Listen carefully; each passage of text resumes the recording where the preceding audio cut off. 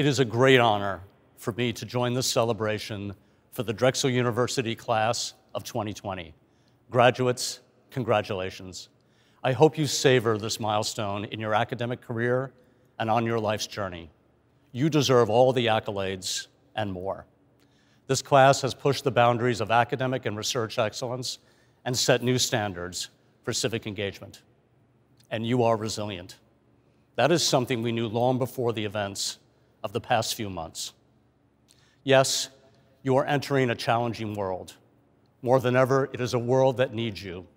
It needs the many contributions you will make in your places of work and in your communities. You hold in your hands the long-term health, equity, and prosperity of our society. How you make use of the knowledge you have worked so hard to acquire will help determine our future. It has been said that the success of our society and our democracy rests upon the willingness to think of each other and not only ourselves. My hope is that you will embrace this principle, that you will step up in your communities, that you will take on the solemn responsibility of leadership.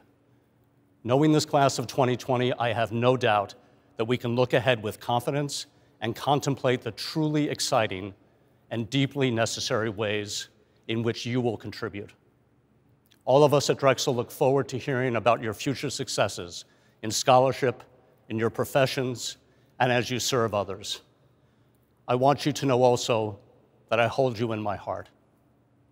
Congratulations on your graduation and for joining the thousands of other proud Drexel alumni.